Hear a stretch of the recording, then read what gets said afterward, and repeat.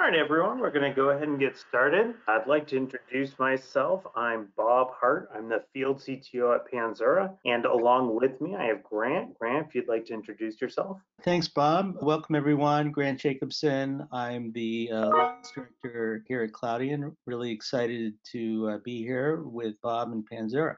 Today, we're talking about the secret to staying on your feet is not losing your data and how to become ransomware proof. It's a very pertinent subject, as to be attested to by the number of attendees on this webinar. So let's get started. The agenda today is we're going to talk about the challenges of ransomware. We're going to talk about some of the anatomy of a ransomware attack. We're going to go through an actual use case of one of our customers that went through an attack, how we helped identify it, how we helped recover from that. Then we're going to talk about this joint solution as a whole, Panzura and Cloudian. We'll talk about the Panzura piece, what it's doing at the file structure. Then we'll show how you would actually track down some of those files and data services with Panzura. And then we're going to finish with the Cloudian Hyperstore part of the solution, how we're actually keeping that data durable. And by melding those two solutions together, how you really can make that step towards being ransomware proof. So really, it's about combining these two, right? You're taking that Panzura file system level, right? Panzura is known for kind of separating the software components of it, the performance, the security, the accessibility, and the visibility of your data structures, and pushing it close to the users where that data is being consumed.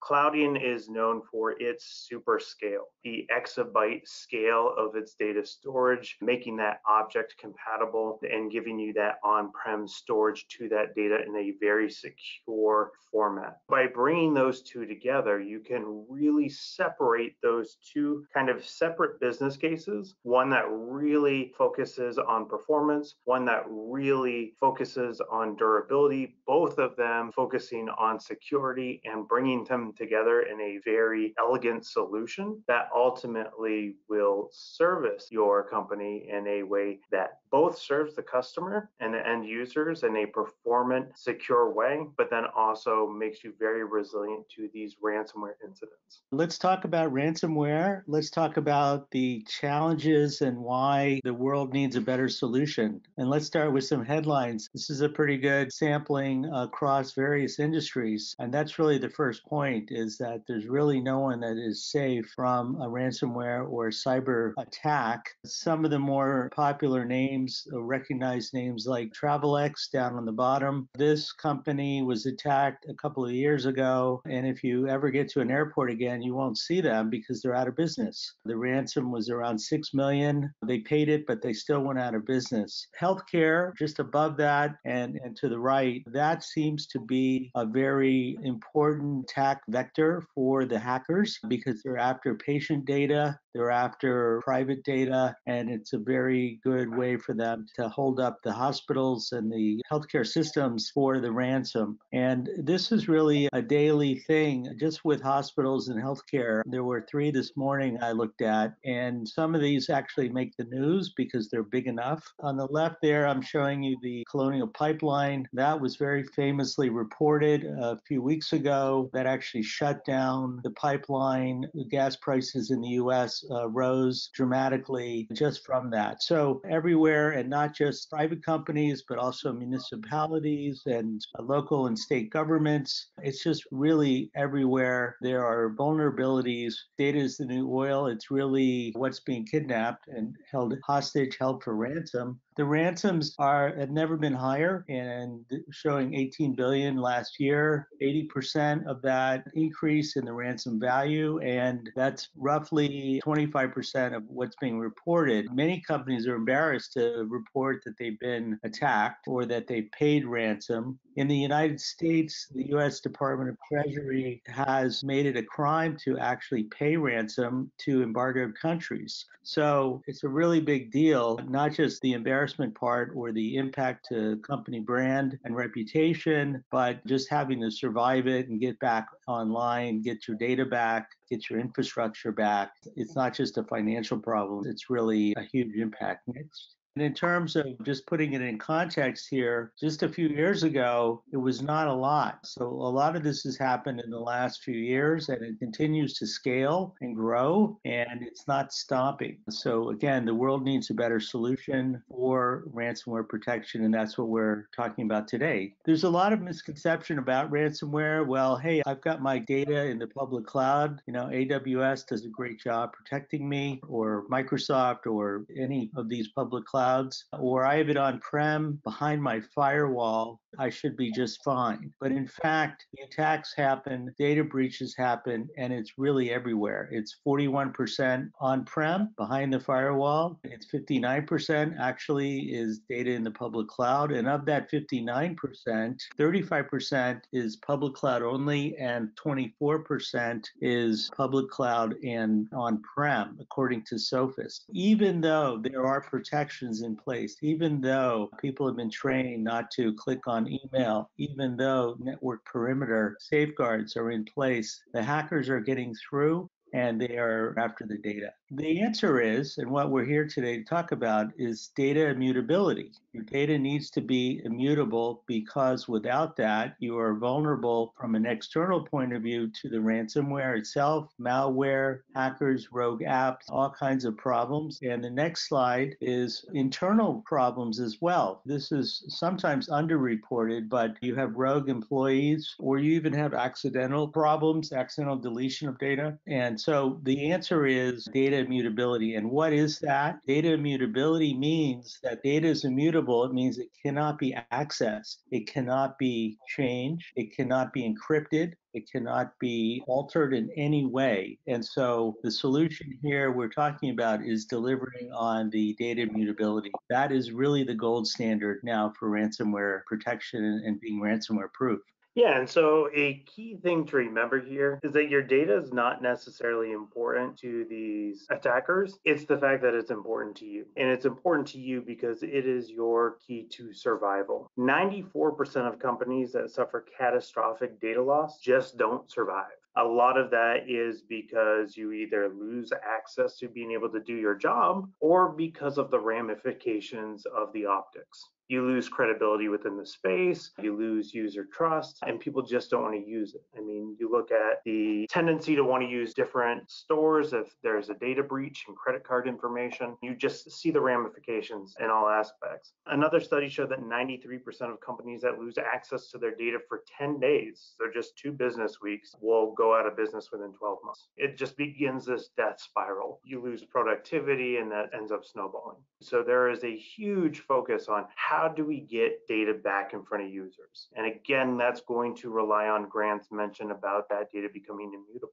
So let's talk about the anatomy of a ransomware attack. These ransomware attacks aren't some dude creeping into your environment and throwing things on the computer, right? It's real world experience. So let's talk about an actual use case that happened with an actual Panzer customer. This is an anonymized use case that can be found on our website. They noticed something was odd because it was a long weekend, and that's when these ransomware attacks tend to happen. They want to take advantage of you maybe losing focus. Maybe there won't be as much IT staff to kind of react to a situation. So you tend to see more of these news stories after a long weekend. And this was that same situation. It was a 4-day weekend, and they started getting reports that users couldn't access some of their files. That's not completely abnormal, right? But they're starting to think, okay, I need to work a little bit on this long weekend. Then users started to comment that they can't log in at all. That started to look a little bit fishier because now resources are being used, CPUs are pegging. Then some users started to realize that the PDFs they had saved recently are now being saved with this .curator extension instead of .pdf. Well, that's really weird. So the customer contacts Panzer support. Panzer has been through this many times. So Panzer immediately logs in, we log into our controllers, and the very first thing we do is we disable read-write access. So we stop this from going any further and buy us some time to start analyzing this. No longer can anything encrypt files while we start taking a look at this. This starts immediately easing up some of the CPU cycles. This allows people to log in and start investigating. We then start using our analytics tools, right? People can start using the audit. Since they've already found this .curator extension, they're able to use our audit to look for .curator. Now they can start seeing every file that was saved with .curator and the users that were saving it. Now they can start backtracking. They can start looking at all the activity that those users were doing. They're able to compile a list of all actions that were done by this user since that time of the first.curator extension. Now they're able to export that to a CSV and set that up for a restore. So in that time frame, in just a couple hours, they stopped it from future attacks. They were able to get a full list of the restores, and they were able to set themselves up on a recovery path. Now, unfortunately, this is both a salty and sweet story because not all of their data was on Panzura. Some of their data was on other file systems. And when we interviewed them for this case study, it had been 7 weeks and they were still looking for some of their information on some of the other file services. So really, it's about multiple things, right? It's about slowing down that attack. Now, we'll talk about how the Panzura solution actually works. We talked about earlier really briefly, it's about putting performance where it needs to be. We'll talk about how we do that with caching. We don't keep a full copy of all the data at every location, right? We're trying to save you money, not cost you 18 times more money. So we'll talk about because of that technology, it actually throws up more red flags when you're encrypting random data, but it also slows down that data as you're pulling it from the Cloudian. We'll talk about early detection, how that stuff looks anomalous. And then we'll talk about better and faster recovery, right? Because of the way we work, how can we quickly identify what that abnormal behavior is? And because of those immutable blocks on that Cloudian, how can we restore that quicker? We'll talk about how that can be done as quickly as on this webinar. The Panzura and Cloudian solution.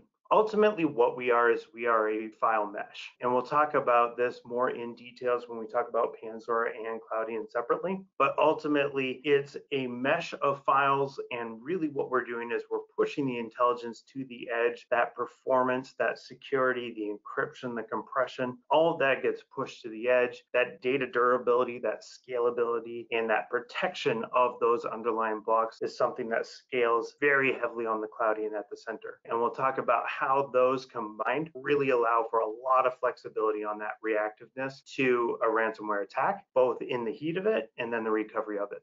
Yeah, Bob, just to go beyond the ransomware benefit itself, there are a number of other solution benefits here, including SLAs that are increasingly stronger and higher with respect to the data itself and the files. There is the simplicity and the scale that's available with the solution, starting small and growing as needed. This is a geo-distributed solution, so with multiple locations and a single namespace for control and visibility. That's seamless and very simple to deploy and to extend as the needs develop. Of course, data control and sovereignty, very important. Where's my data and is it compliant? Both Panzura and Cloudian have compliance certification or security certifications. Some of the more famous ones include the SEC 17A4 and FIPS 140-2. And even if your organization is not a U.S. federal organization,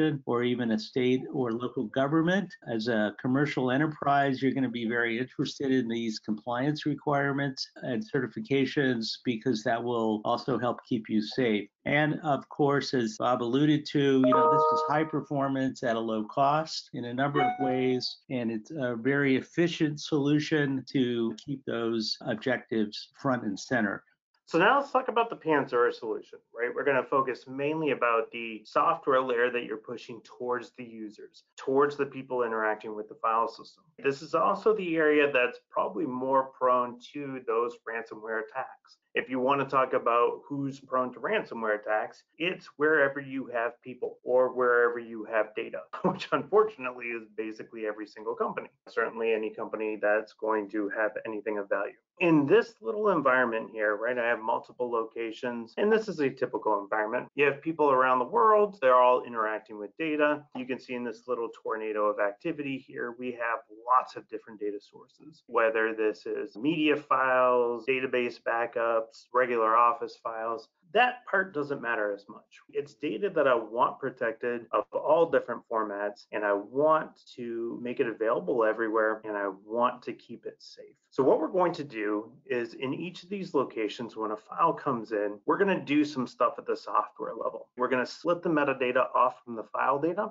The metadata is what we're going to use to give that access, give that visibility into it, and then we're going to do stuff to the file data. Ultimately, we're going to break it down into component blocks. We're going to convert those blocks into immutable objects. We're going to dedupe them, and then we're going to throw it on the Cloudian. When we do that, we're going to end up having this catalog of immutable objects that get written once, read many times. But because of that, we're going to end up having this repository where we can rebuild any version of the file at every location. We're going to talk about how that helps with business continuity, how that helps with DR, and then ultimately what that really helps with is your ransomware conversation. Because now when one of these locations or one of these sessions or one of these users becomes compromised, what's really at risk is creating new immutable blocks. But we can't overwrite the existing blocks that are there. So then that really comes into play is how are we mapping those blocks back to the end user? And that's within the metadata. That's protected with read-only snapshots. So we'll talk about that as well. So really what a snapshot is under the covers, right? We're a pointer map. So a file is kind of a map. If you think about Legos, right? That's how I like to explain it to like my 8-year-old. You get these Lego kits. If you want this version of the plane, you need these Legos, right? If you want it with this wing, instead you grab these Legos. That's a pointer map, and that's what a snapshot is. So what ransomware has done is it's changed your plane, right? Now it looks like just a block of garbage. So all you really need to do is replace that blueprint with the correct blueprint, and now you have your plane back. That's how we work. And that's what we're accomplishing there by having those immutable blocks on the Cloudian that protects them. And then at the edge, protecting that metadata catalog with the read-only snapshots. That is that elegant solution that really scales with performance at the edge and durability at the center. So this is it in visual form. That file comes in, we break that file into immutable blocks, A, B, C, and D. That file is now a pointer map that points to those blocks. So Captain Crypto here tries to make an easy buck and overwrites your file. Problem is he couldn't attack those blocks on the Cloudian. So what he actually did was he created new immutable blocks, E, F, G, and H, and changed that pointer map so it points to those now. Now, when he tries to extort you for ransom here, the problem is he never overwrote your data. He changed your pointer map. So now we just revert that pointer map from the snapshot. Now, the good news is we didn't actually have to recover any data, right? We just had to recover the pointer map. That's also a benefit because recovering data takes time. Metadata is much, much smaller. So this happens 200 times quicker than recovering data. Now this poor guy has to get a real job and join webinars talking to me on a Wednesday, right?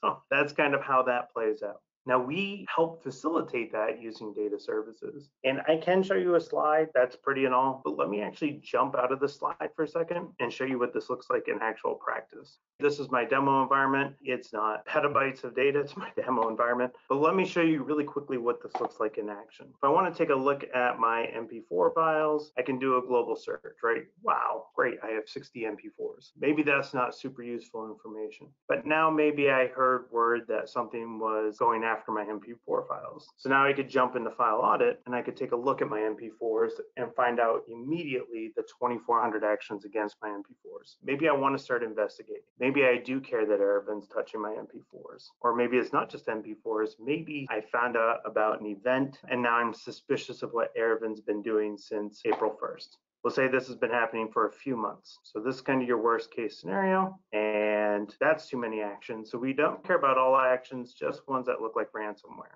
So did he change permissions? Did he copy or create, delete, make, move? Did he remove directory, rename set attribute, or write? Right, those are all kind of indicative of ransomware. So now we have 2,700 actions. So now I'm in a hairy situation. I can't restore from a snapshot, right? I can't just undo 3 months of productivity. Some people frown upon that. And then the next question is, can I just recover that directory? Well, I can't do that either because it's just Aravin's files that were affected. But what I do have is I do have a file path and I do have timestamps. So what I can do is I can just select all of these. I can export this to a CSV and I can do a scripted restore of just this 2,700 actions. And that's exactly what our customer did in that use case, was immediately identify all the issues. Now for them, it was easy because they just simply did curator. That ransom did an excellent job showing exactly what they did by marking everything with a .curator extension. Other ransoms aren't that easy on, but that was an incredibly easy calling card. But this gives you the added ability to sub-second kind of rebuild that restore list. And that's exactly what they're doing. Now, by taking the same kind of environment, what you could do is you could even set up traps. I could set up a password file in a directory where there should be no password file. Then I could look to find out what actions were happening against that password file that no legitimate user should be accessing, and use that as a trigger to start looking up what kind of suspicious activity has been happening by that same user since they accessed that file. That's called honeypotting, right? You set up something that doesn't actually have value but looks valuable, and then use that as a trap. You could also look at analytics and find out, hey, is there anything suspicious? Why is this user all of a sudden doing so much activity? And then again, hop right back into the audit information for that user. They moved a file. Well, where did they move it from? Where did they move it to? And being able to just hop right into that. So we'll jump right back into the presentation now, and let's hop over to what we're doing with Cloudian.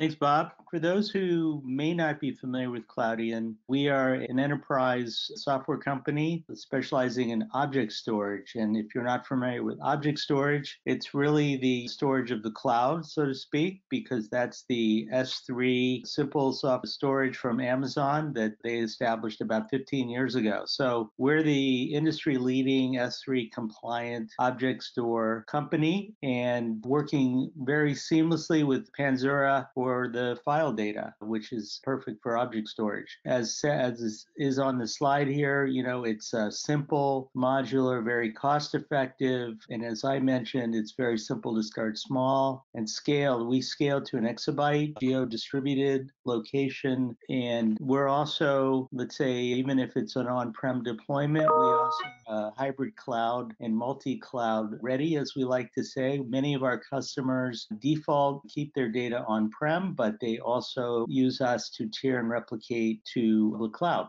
So we're talking about security, and in addition to everything Bob described in terms of the management and control provided by Panzura, the Cloudian storage, which is where the file's data lives, is really military-grade security for that hardened data protection. Previously, I mentioned some of the security certifications, 17A4 and FIPS, but there's many more that Cloudian has with respect to the Hyperstore software. This helps us, of course, with our U.S. federal customers and even with some of the federal governments around the world who take advantage of Cloudian for that. But as mentioned, you don't have to be a government organization to benefit from this level of security certification. In addition to that, and again, in addition to the Panzura features, the Cloudian storage is also hardened from a secure shell point of view. There is an integrated firewall, and very important are the access controls, and that's things like IAM and RBAC. One reference we like to point to, a public reference, is MilCloud 2, which is the cloud for the U.S. Department of Defense. It's their cloud, and Cloudian is the storage for that cloud and all the data in that cloud. So just a kind of a quick visual here. You can imagine this in one or more locations. It's really limitless capacity. As your needs evolve, you simply add nodes or add sites. I mentioned we're a software company, but we also have appliances.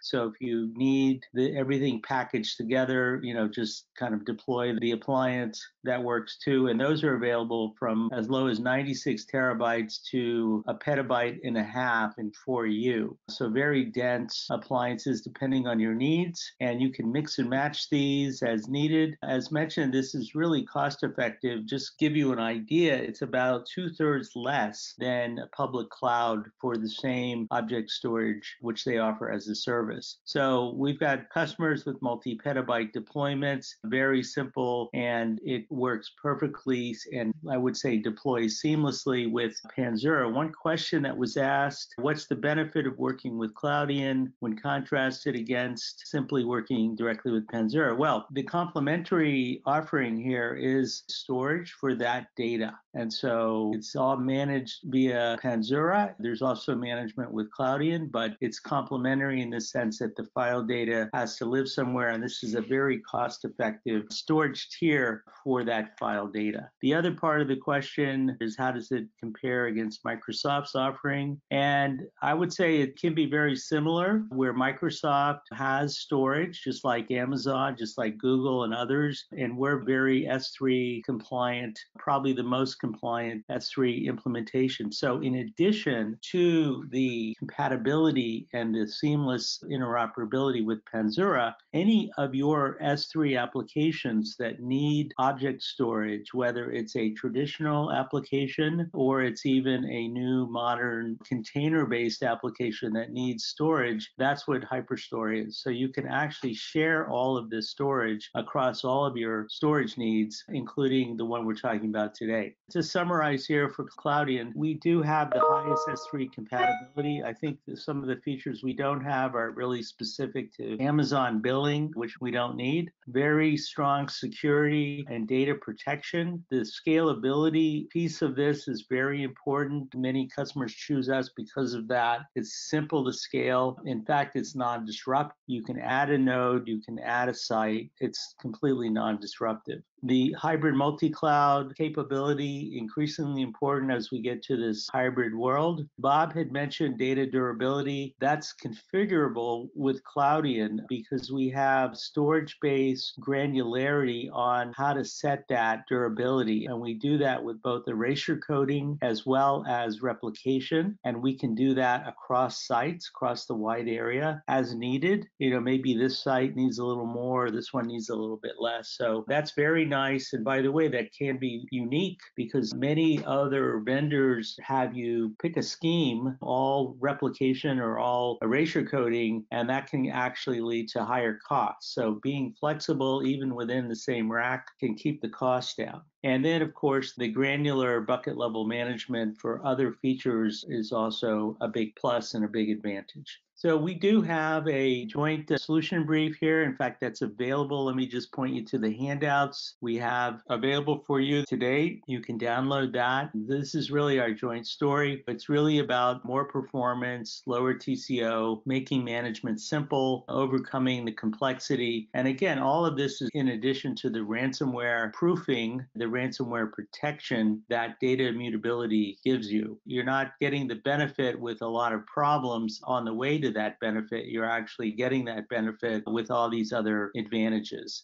Big takeaway here from a summary point of view also is to your questions, why Cloudian, why not Azure, why not AWS? The answer to that is there's a lot of things. I mean, when it comes to ransomware, you really are looking for immutability. If you're looking at a public cloud, as Grant mentioned earlier, that's not enough. That's not going to get it done. Can you do things like bucket-to-bucket replication and put an air gap and have 18 different air gap copies with different retention policies and try and make a complicated recovery process? Sure. Is that perfect? Probably still not. And is it hella expensive? Yes. But that's not really what you're looking to accomplish. What you can do, though, is by using good logical processes, good divisions of role, best effort, separation of roles, and separation of duties, actually accomplish what you want to do, which is give access to data to the right people. Dictate that access via AD. When people make changes, make sure that that change is a versioned change and make sure that all version changes are kept on a durable object storage. That's why you want to use a solution that's better together. Does Panzura need Cloudian specifically?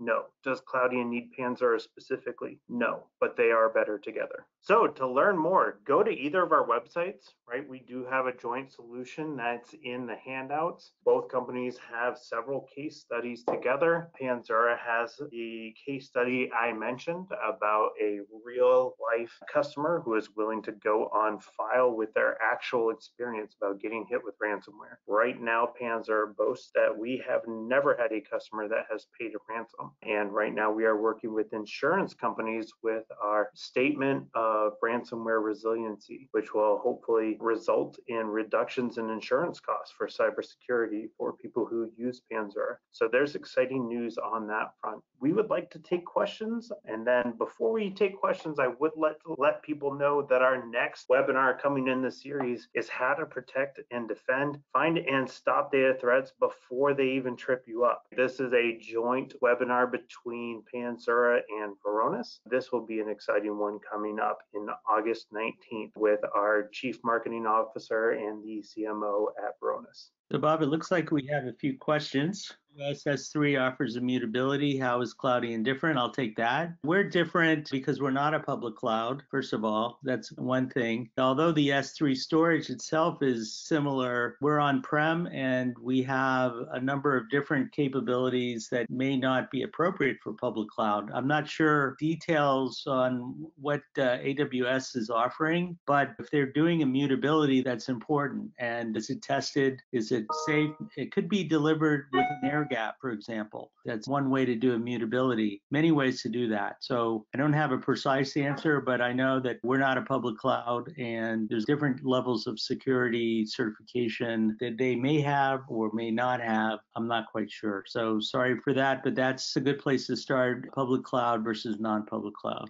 The next question I see is, what would you say makes an organization susceptible to ransomware? Having people or a door or window into your building. I hate to sound so flippant about it, but really it is that simple. Any way that you could socially engineer into a company, anytime there's an aperture either into the workflow from a human perspective or the ability to traffic a properly sized vector into a network topology. That could be a USB stick. That could be network tapping device. That could be a myriad of things that allows you to either gain intelligence to the usage patterns. There was one time when I walked into a company and they told me I could never break into their network. And I said, leave me in your office for 2 minutes alone and I can get into your network. And I did. And all I did was go around flipping over people's keyboards until I found someone with a Post-it note with their login information. It doesn't take much because people are people. People leave passwords laying around. People will click on things they shouldn't in an email. It's easy to engineer into people's environments, especially when you change people's normal mode of behavior. If you have a pandemic and people start accessing files differently than they used to, people start working from home, people VPN and they're not comfortable on how to do it.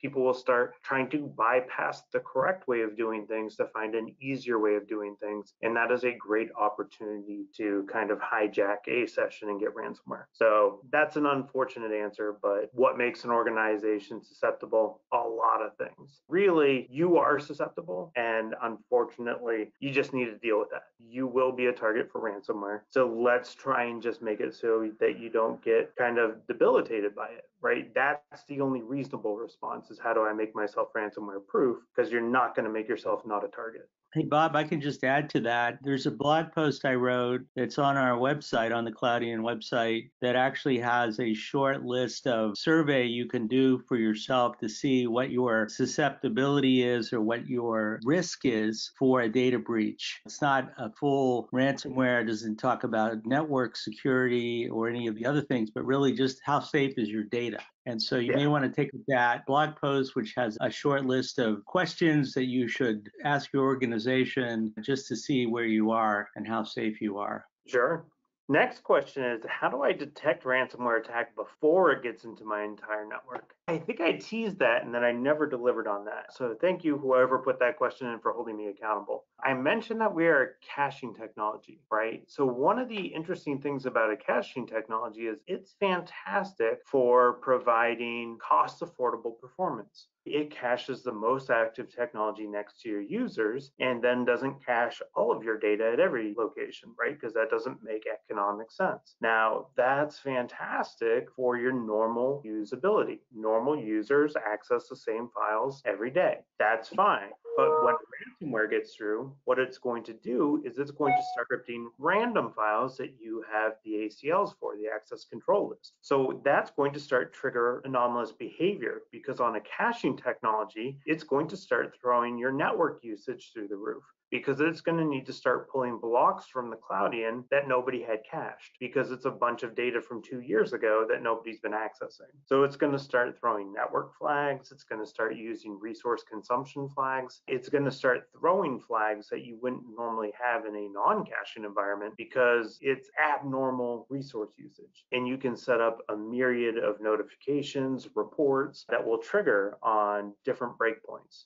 If my CPU hits this point, send out an email. If my network hits a certain point, even if my cached miss hits a certain point, send an email, and that way I can trigger. Now, the next webinar is talking about our integration with Varonis. Varonis is probably the king of network threat detection. We'll talk about exactly that, where that plays in, how they can detect weird network sniffing, how they can look at weird AD watching, where that plays in, and how that handoff happens between them and us owning your SMB connection. How can they see weird behavior and then hand it off to us to break that connectivity to your file system? That way we can just prevent it from even happening. How is a pointer map protected? Okay, so the pointer map protection happens through read-only snapshots. Unless you're a ransomware that jumped onto the webinar, and that I'm not telling you. The pointer map is really, it's covered within the metadata. So if you think about how that metadata looks, it's really, hey, I need blocks A, B, C, and D to create that file, right? That's what we showed in that little cartoon, but it'd really be like a list of pointers. And so what that snapshot is